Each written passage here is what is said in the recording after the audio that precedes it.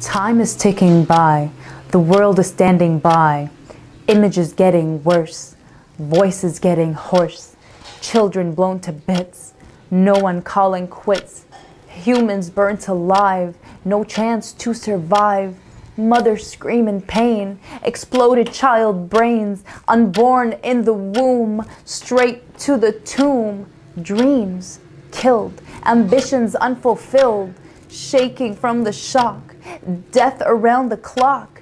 Still they insist toddlers are terrorists.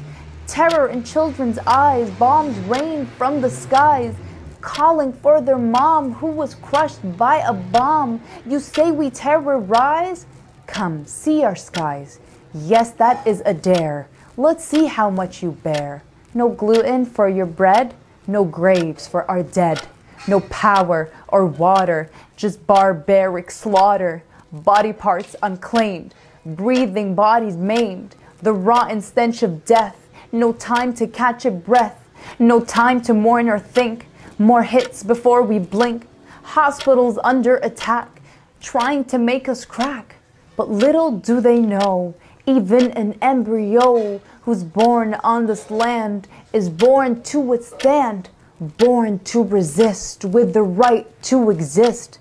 Resilience is bred. It's our butter and bread.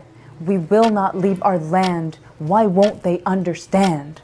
Threatened by babies, children and ladies. From far the cowards kill. Afraid the truth will spill. They can pay for their lies with their diplomatic ties. But the truth is free with the eyes you can see.